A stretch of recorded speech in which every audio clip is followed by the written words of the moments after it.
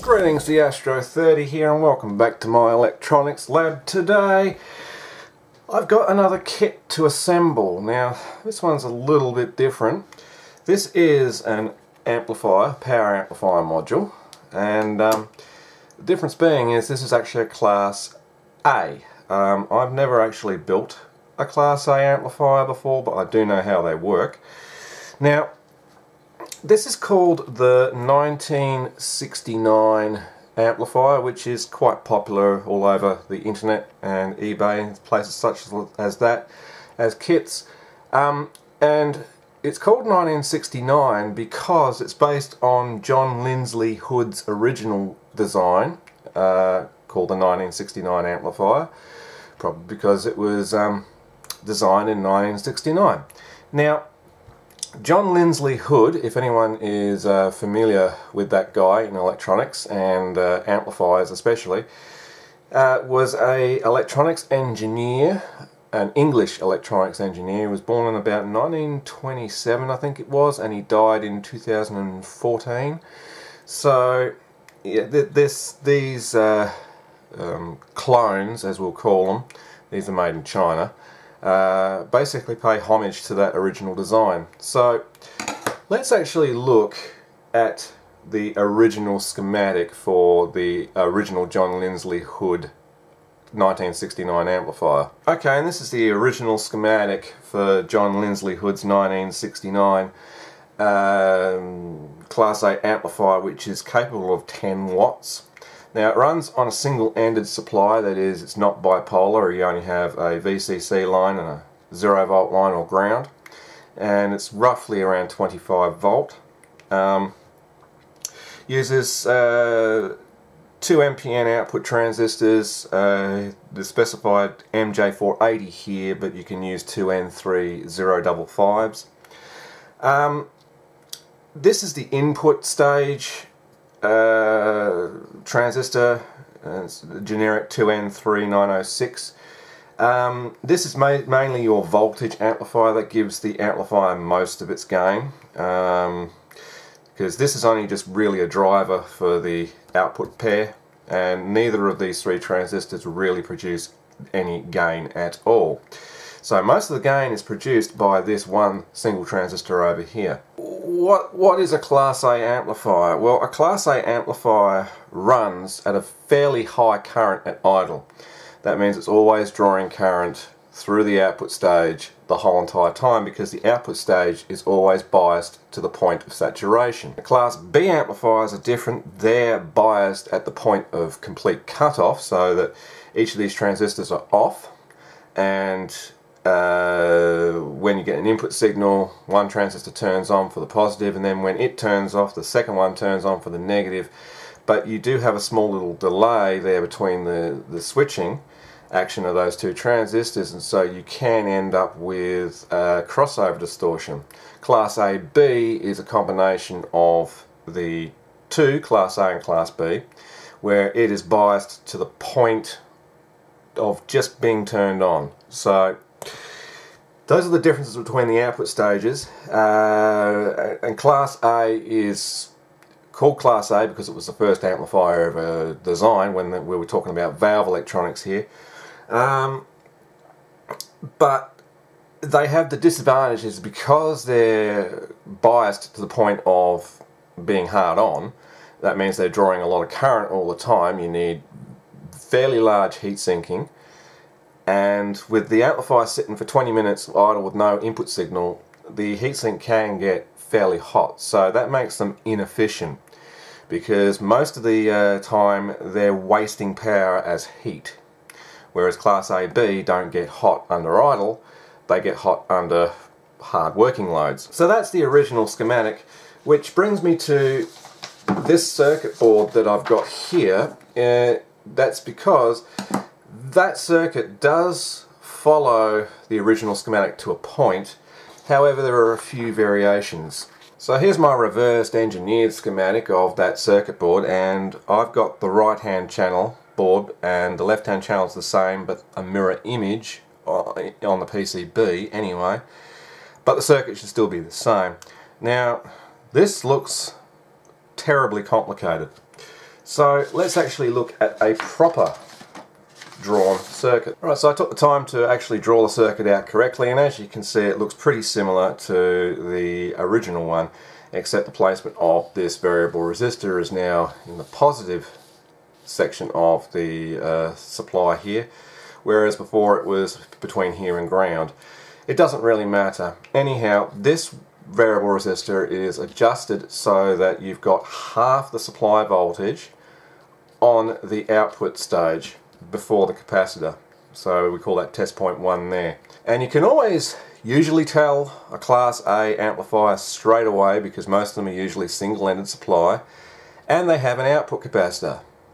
And the output before the capacitor is usually at half the VCC. And this variable resistor over here is to adjust the quiescent current. Now, John Audio Tech already did a review on this particular kit 2 years ago, and which is what inspired me to buy it, but he didn't quite understand what this variable resistor was for. He said it didn't actually make any difference to whatever he was measuring when he adjusted it. That's because you're supposed to measure it through a multimeter in series with the VCC line here to adjust the current between, according to this, 0.8 to 1.8 amps. That's its quiescent idle current. So 1.8 amps at idle is quite a significant amount of current draw for not doing anything. And also what I found funny is, this is a printout of the original eBay listing for the description of the item, and I've written in here at the edge here what the printer cut off. But it says the midpoint of their own adjustments, quiescent current method, that's really good English. Tune midpoint, universal table hit, no idea what that means. Voltage profile, black pen then the red pen then ground, TP1 test holes, TP1 at the output capacitor positive board. The adjustable resistor KT1, it is half of the supply voltage. Okay. That sentence basically means you put the red probe of your multimeter on test point 1 and the black probe on ground, and then you adjust the KT1 variable resistor for half the supply voltage. So if your voltage was 20 volts, you would expect to adjust that to 10 volt on the output. Then this line under here for the adjustment of KT2 is what is completely confusing. Modulated current, 10 amp universal table hit. I have no idea what a table hit is. Stalls, a pen then positive power supply, the other one pen then VCC terminal, adjust the adjustable resistance KT2, change the current board size. What? Okay, it took me a few minutes of rereading that several times to figure out what the hell they were talking about.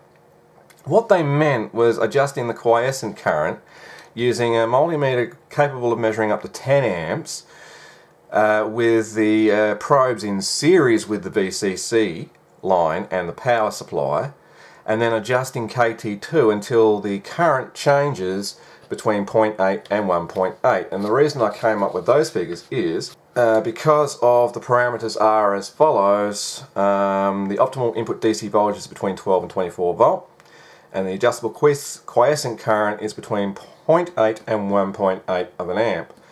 So you'd probably adjust that to somewhere in between, so I don't know, about 1 amp, 1.2, something like that. So that's what that whole entire sentence meant, was adjusting this current range. Yeah, it's really bad Chinglish.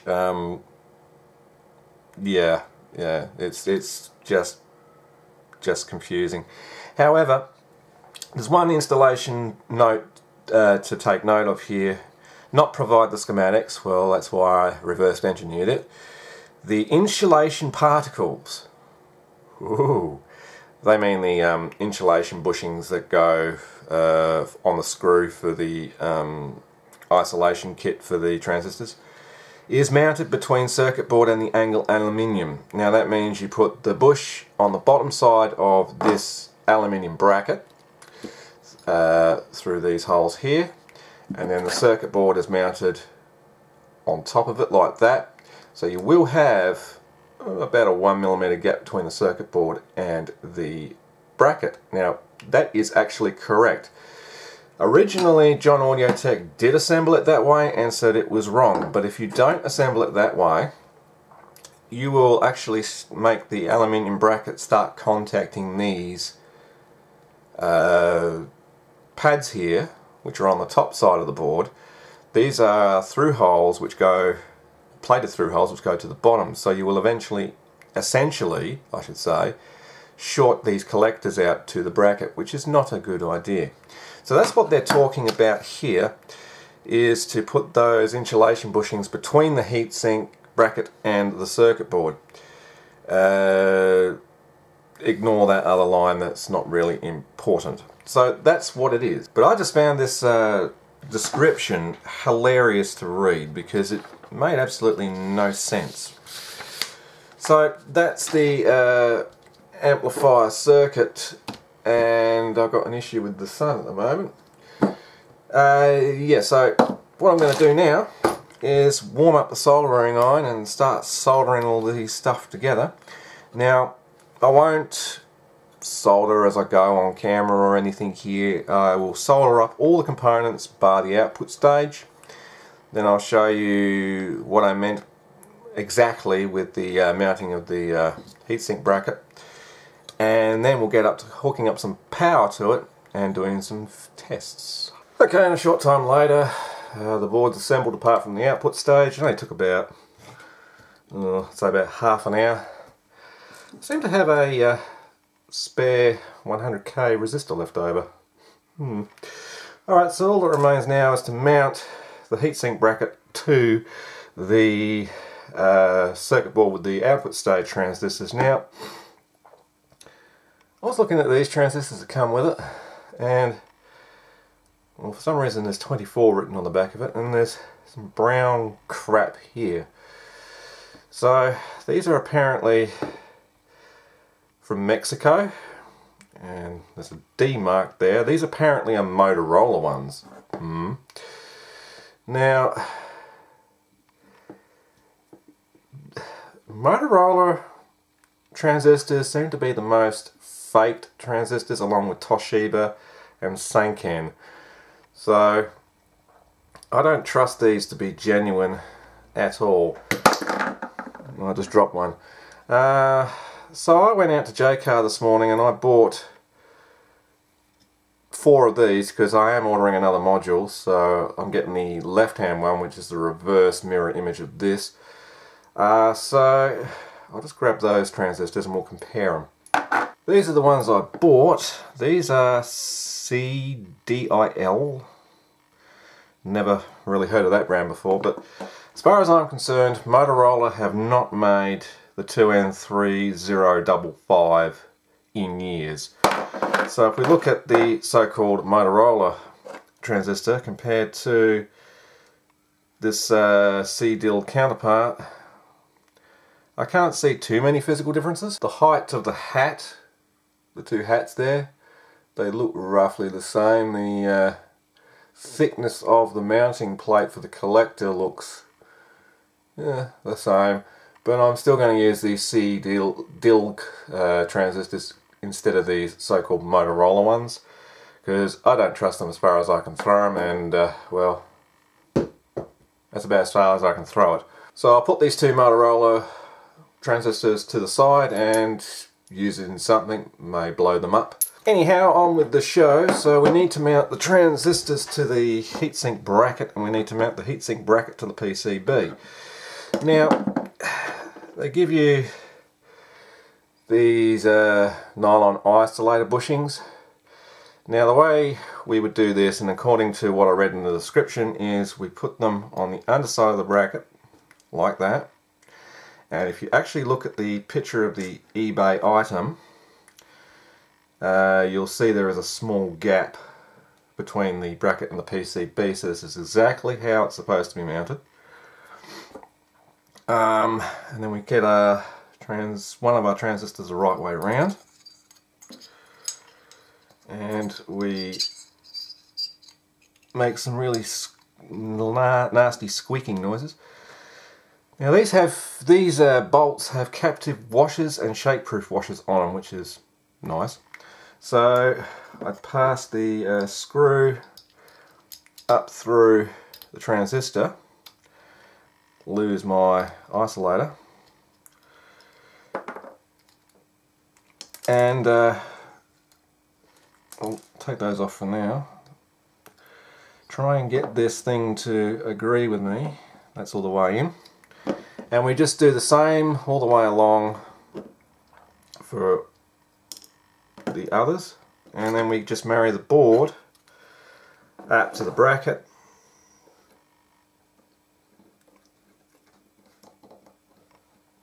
And try and get these transistors to all line up.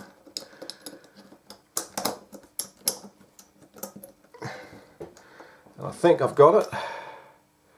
Just have a look down there and make sure all the isolators are in place, which they are. And then start by putting nuts on to hold it, and then finally torque it down and solder the base and the middle leads of the transistor, or transistors.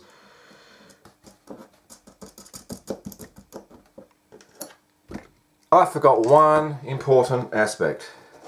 Duh! You're going to need to put these isolators in between the collector of the transistor and the bracket. Dolt! Okay, well I've got to put it all back apart and do it again, but I'll check back in a minute. Okay, so now that we've got the insulation material in between the transistor and the heatsink bracket, we can now start torquing down these screws to bring everything nice and flush and tight. Now you don't have to go over torquing these, just till they're snug and they don't really move. That's tight enough, I think, in my opinion. Now, the only thing I don't like about this particular circuit board is the kind of solder mask they've used on it. When you solder to it and it starts burning, it smells like burning rubber. It's horrible. So that's output stage mounted, and you can see there's a small gap there. That's how it's supposed to be. All the insulation bushings are still there, they didn't fall out. Next would be a good idea to check that the bracket is isolated from the collectors of the transistors. So, why is it this lead always tangles? So, the two collectors should be isolated, which they are, and isolated from the bracket. So that's good. Now we can go ahead and solder the emitters and bases of these two transistors, and then call this kit built.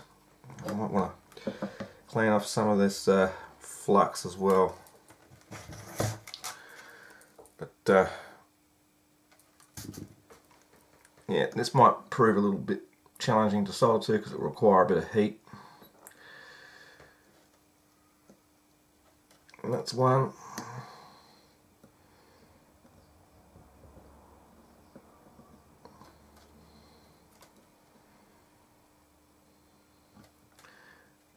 Two. Now these large bare copper traces here, all the way around the back, and there's a couple down the front here. I believe you're supposed to fill them with solder, like, you know, wipe solder all over it, as a to improve the high current passing capabilities. Yeah, and they've got all these little holes drilled everywhere all over the circuit board, and some of them are vias, but the others I don't even know what they're for, but they're there. So we're nearly ready to test this power amplifier and see how it performs. Now, the thing is, this being Class A, as I said previously, they are going to generate a lot of heat even at idle. So this is not a heatsink, this is just a bracket to mount it to a heatsink. So you're really going to have to mount this to a heatsink in order to test this properly. You should never run a Class A amplifier without a heatsink. Well, in fact, you should never really run any amplifier that requires a heatsink without one. So what I'm going to do is this other large heatsink that I bought for another project, I'm just going to temporarily clamp it with a C-clamp or something to the heatsink just to give it some heat transfer. It should work. You could put some compound on here between the two, but I reckon that's going to work just as effectively as it is. I might want to remove this label first though. And this is about as how technical things get here. Just got a G-clamp, C-clamp, holding the bracket up against the heatsink. I've got two multimeters. One's connected to test point 1 and ground to measure the halfway point. And this one is a current, in current mode, going between the VCC line at the input. Power supply is set to 20 volt DC roughly. Might drop it off. The maximum is 25, but I'm going to go at 20 volt. Be a little bit conservative. And the current's limited a little, so if it starts drawing shitloads of current for no reason, well, it's not going to do too much damage. So there's no input signal, there's no output load connected. So I'm going to do the first power on test, make sure the output's not shorting against anything. So here we go. Well, it's not drawing much current at all, but I can see that we're at roughly 9 volt, almost halfway. So if we look at the 2 meters, we're about 9.89 volts on the midway point, and we're drawing roughly 200 mA. You can't really see that multimeter too well, but there we go, that might be a bit better. About 230 mA, somewhere around there. The panel meter on the front of the supply is not really showing me much. Okay, so to set the midway point, I've already preset these potentiometers roughly halfway. So we need to adjust KT1 for the voltage point. We want to get it at roughly 10 volt. Now that's obviously the wrong way.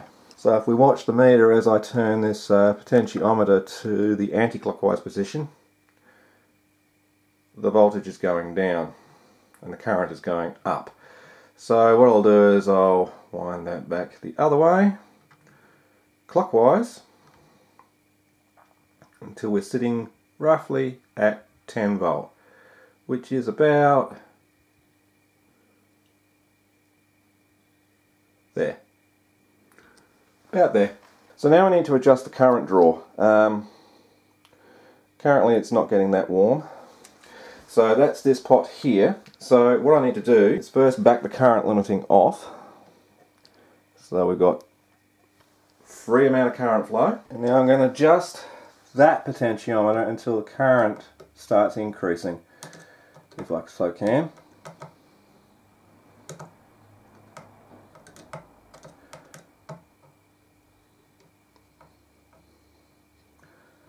It's going up, but not very far.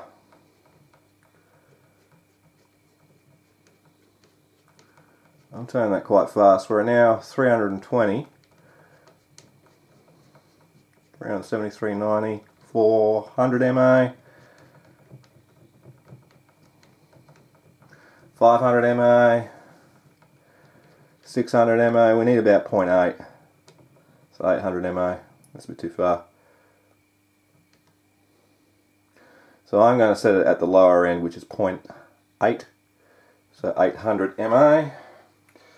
Do a heat test, it seems to be alright. Now my midway voltage point, half VCC, seems to have decreased. So I'll increase that back to 10, and my current shot up by 10 milliamp. So I'll back that off. See, as soon as you start modifying the current, the VCC drops.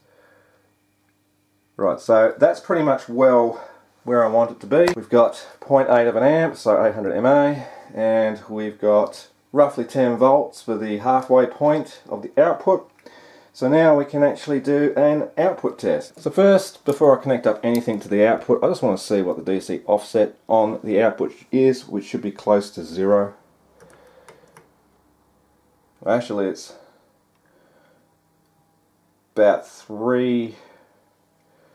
Oh, it's falling. It's about 2.5, 2.4, 2.2. I've got to let the capacitor charge and stabilize first before I take the final reading. That is going to happen. Okay, so now it's been running for a little bit. It's stabilized to a point where we're at about minus 40 millivolt, and if we touch the input of the amplifier, we can see the voltage is changing, and that's a good indication straight away that that is acting as an amplifier with the good old blurt test. Okay, so let's hook it up to a dummy load and an oscilloscope and the source of audio input and see what this thing can really do. Now, it is running mildly hot whilst idle. I did say that.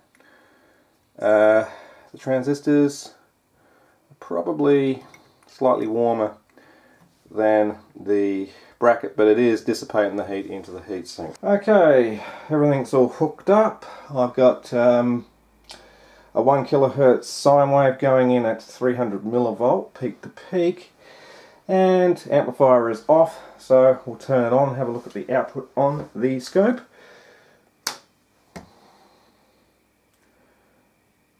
Well, I can't really see much on the output. We have got a lot of random noise there, however. Oh, hang on, what's going on here? Occasionally it'll output a signal and then it won't. Ah, my lead. It was my lead. There we go. The BNC connection on the DDS wasn't connected properly. See, it's a bit dicky. Actually, just give me 2 secs, I'll have a look at this. I've got another one, so I'll change it to another one. So after fixing my lead, just doing a heat test on these transistors, it doesn't appear to be getting that hot when driving a load, so we are now currently at 1.7 volt input, and I can see it's starting to flat top and flat bottom. So if I go any further, you're going to see that it's going to start clipping badly. So yeah, we're almost in triangle, flat top, square wave at 2.1. So the input sensitivity, this rotary encoder on this DDS is dicey. So I would say, for totally unclipped, looking at about 1.5 volt in. So you can't see on that scale. I'd say about 1.5 volt in. I'll try and change to times 10 and have another look at that signal. Yeah, it seems alright. So it's not clipping there. So we've got a V peak, peak to peak of 18.65 or so. And the output stage is still reasonably cool. It's not getting overly hot. Neither is the dummy load. Okay, so this original design is supposed to produce 10 watts into 8 ohm, supposedly. So we're at 18.65 volt, which is actually quite good peak to peak considering the supply voltage is 20. So we're only 1.5 volts shy of the power rails. So you could probably do this on paper and calculate it anyway, but measuring is always a good thing. So we divide that by 2 to give us our V peak. We multiply that by itself. I really wish this particular phone's calculator just allowed you to press the times button and then equals, but it doesn't. Equals 86.9, we'll say, divided by our load, 10.8. So it's right in the ballpark of 10 watt. That's 10 watt continuous. The continuous average power, or watts RMS, whatever you want to call it. We're looking at 6.69 volts RMS. Square that equals that divided by a load. I reckon it's going to be about 3 watt. Oh, I was close. 5.5 watt. So it's 5.5 watt continuous average, or as they used to say, watts RMS, which is not correct. Anyhow, so looking at that sinusoidal waveform, we can actually see that it's really clean. I can't see any distortion at all, and that's the beauty about Class A amplifiers. You will not have any crossover distortion at all, because, as I said previously, that the devices are biased to the point of almost saturation, so they're always biased hard on. So there is no turn-off transients between transistors. When one turns off and the other one turns on, so you don't get that crossover distortion. So here's your oscilloscope screen. That's the graph. The gradients are in between there for the volts per division and time per division. You've got your sine wave coming in, and it would look something like that. You'd have this period here of a few micro, maybe nanoseconds of a dead flat spot in the middle there. If we remove that part of the zero reference line there, you can see that's what you would expect to see on the screen. That is crossover distortion. That's the turn-off transient of the positive going cycles transistor and the turn-on transient of the negative going cycles transistor, and the time delay in between the two when they're going over the switch point, which you end up with a dead spot in here. Now, some crossover distortion is not as noticeable audibly as others, but crossover distortion is a nasty artifact, and it's just part of the way transistors work. The longer the flat spot in between the two positive and negative going cycles, it will result in the output sounding like it's got clicks, pops, snaps and crackles. Sometimes it may sound like it's buzzy, especially on deep bass notes, etc., and it just sounds terrible. But as we can see on this waveform here, it's a fairly nice clean waveform at 1.5 volt peak to peak going in, so that's its input sensitivity, which is not bad, and we're getting roughly 10 watts and we're getting roughly 5 watts continuous average out and 10 watts peak, and the heatsink's relatively warm. These devices aren't as hot when it's unloaded. Those transistors aren't, well, that driver transistor, the larger one, is getting slightly warm. The voltage amplifier transistor is dead cold. So that's working nicely. So we probably should hook it up to a speaker. I don't know if I want to risk my desktop speaker. I might hook it up to that crappy 16 ohm speaker I've got. The maximum impedance you can put on this is 16 ohm. So at 16 ohm you're only going to get half the output voltage, so we'll probably be putting 5 watts into it. Yeah. Okay, got it hooked up to that crappy looking speaker. Well, which is actually quite ironic considering the amplifier is called 1969, and that sort of style of wood grain speaker was prevalent in the 70s. Anyhow, we're hooked up directly to the amplifier now, to that speaker. Turn the load on. There's a slight thump there, but I can't hear anything unusual coming out the speaker. I can hear a bit of circuit noise for the ungrounded input.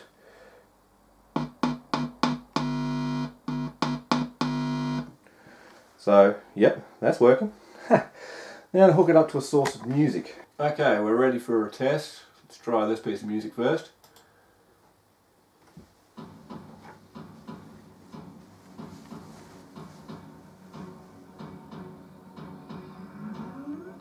Can't remember how to adjust the volume on the laptop now.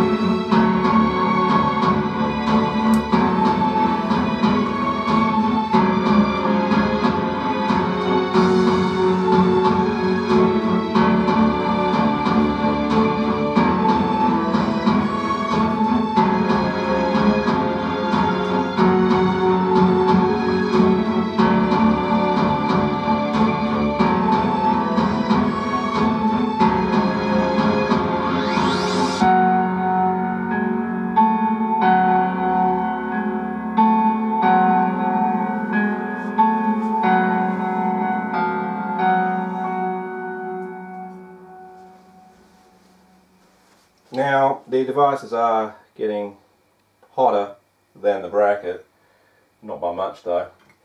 Yeah, that's class A for you, that's what happens. Let's try another piece of music now, and we'll just look at a crappy looking speaker. Now, let's see what we can do here. Let's try this one.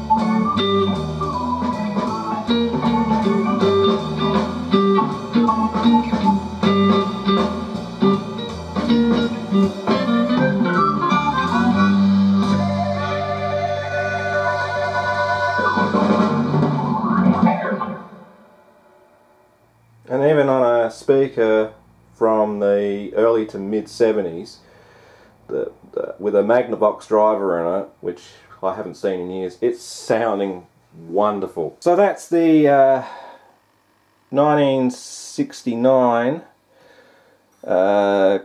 John Linsley Hood clone Class A amplifier, Chinese kit.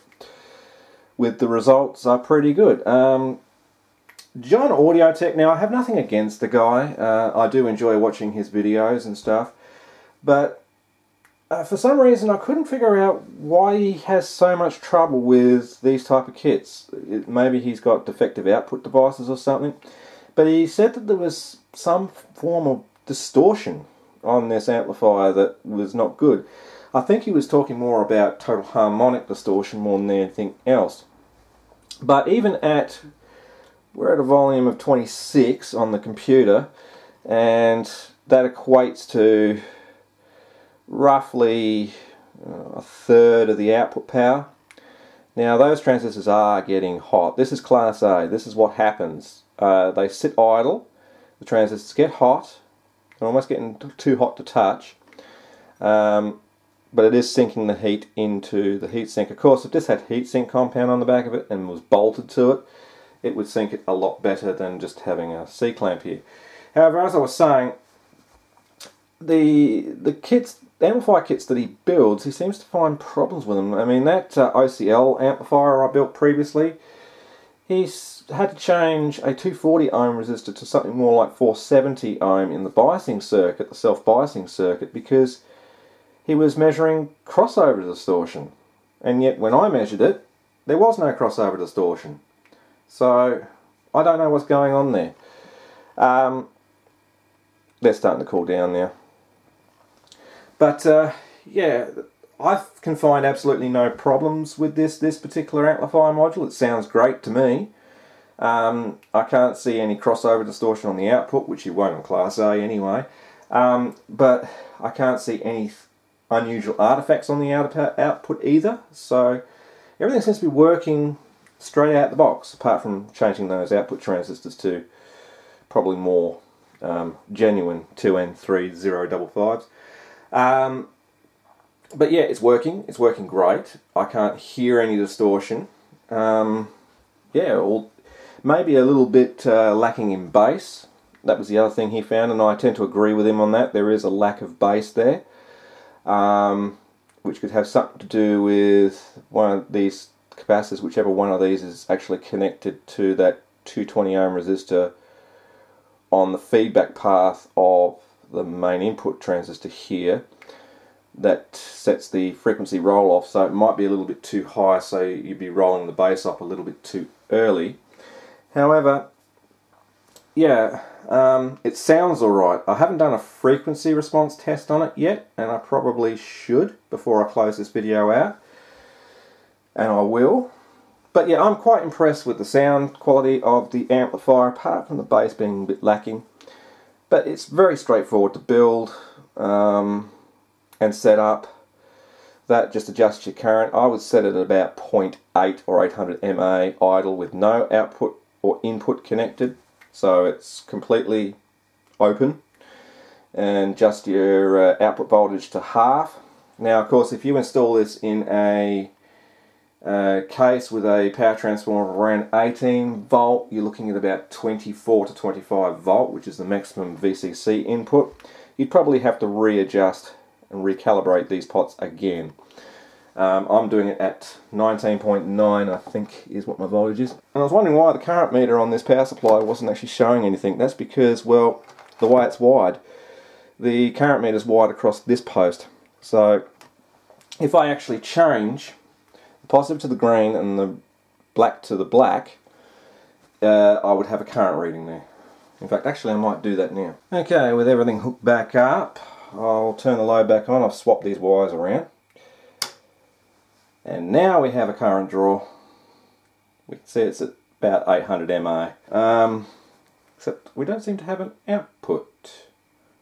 I've got the scope connected, but there's no output. I know why there's no output. It's because the DDS was unplugged. I unplugged it so it wasn't going to interfere with the computer's hard drive or anything that was sitting on top of it. So I'll just remove the computer for now. Now we've got an output on the scope, so I'm going to now put it into sweep mode, and we're going to have a look at the frequency response. Here we go.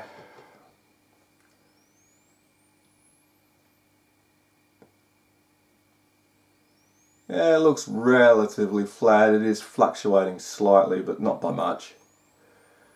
And even at full output voltage, it's not drawing much in the way of current either. It's only drawing about 690 mA.